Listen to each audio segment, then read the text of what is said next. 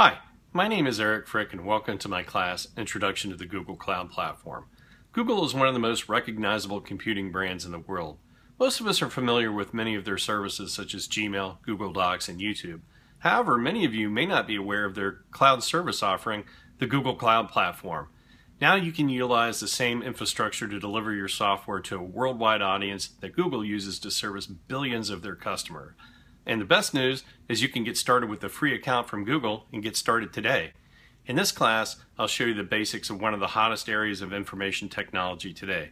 Specifically in this class, I'll cover a brief overview and history of the product, how to sign up for a free developer account, how to build a server in the cloud that you can start using right away, how to quickly and effectively set up storage services in the cloud, and finally, how to deploy a Microsoft.NET program to the cloud and configure your development environment. This class is intended for new developers looking to get started with cloud computing. It's also intended for experienced developers looking to take advantage of a really great platform, and also anyone interested in getting started with the Google Cloud Platform. By the end of this class, you'll know how to host working software in one of the leading cloud-based environments and deliver software to a worldwide audience. This is one of the most exciting products I've ever worked with. So go ahead and sign up today. I hope to see you in class. Thank you very much.